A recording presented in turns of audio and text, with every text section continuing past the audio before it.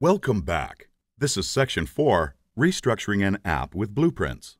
Last section, we covered the more advanced features of Jinja, the templating library for Flask. Using these features, we created the first full prototype of our web app. This section will cover what a blueprint is in Flask and how it can be used to simplify our code. Then we will adopt a new folder structure for our application that will aid us in maintaining the codebase. This video is the first video of Section 4, titled Creating Flask Blueprints. In this video, we will cover what a blueprint is and how to use them in our project. So, what is a blueprint? You can think of blueprint as a mini application object. While they do not have all the functionality of an actual application object, blueprints allow you to register routes to them, which gives you the ability to share common attributes between them, like a separate template folder, a separate static folder, or a common URL prefix. Now, blueprints are named blueprints because they can be registered to an application object many times by giving the blueprint different parameters to make sure the URLs don't collide. This is not a functionality that we will use in this course, but its implementation will be clear when we cover application factories in the next video. So, let's create the blueprints that our application will use for the rest of the series.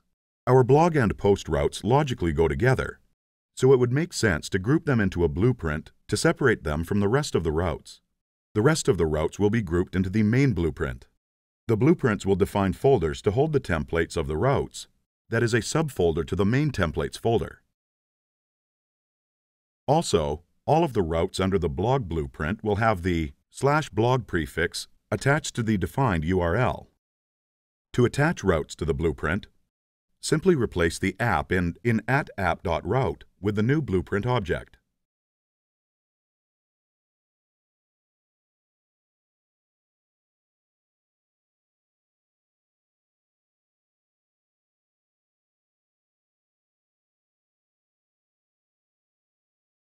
Since we specified URL prefix for blog blueprint, we also need to remove /blog from the route decoder.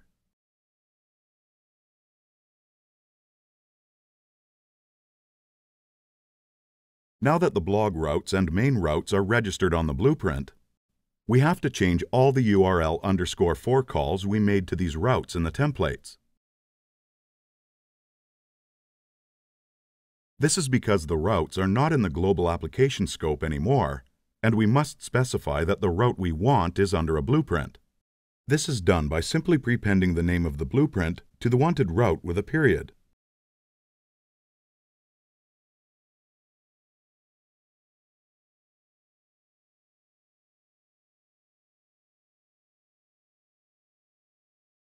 Let's go ahead and change all the calls to the URL_for function in our templates.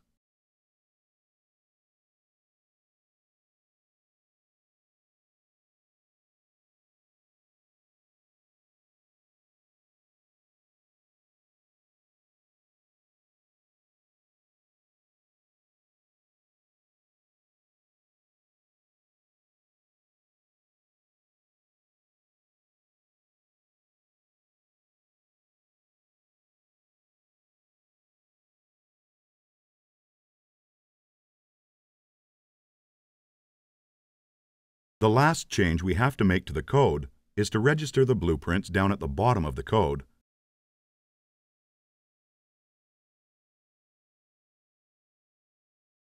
and import blueprints from Flask. Okay, everything is set up for the blueprints. Great. Let's test it out. As you can see, nothing has changed. And we see an error. This is because we specified incorrect blueprint in the URL_for function.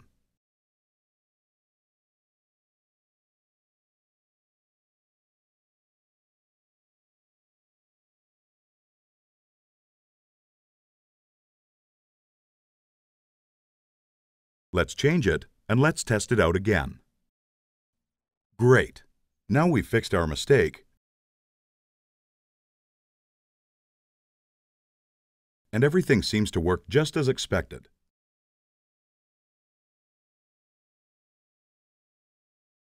Awesome! So what did we cover in this video? We learned what a blueprint is and how it can apply attributes to many different routes. We also saw how to create these routes in our code and how to add them to the app object. In the next video, we will use the blueprints we have created to clean up our code and make it more maintainable.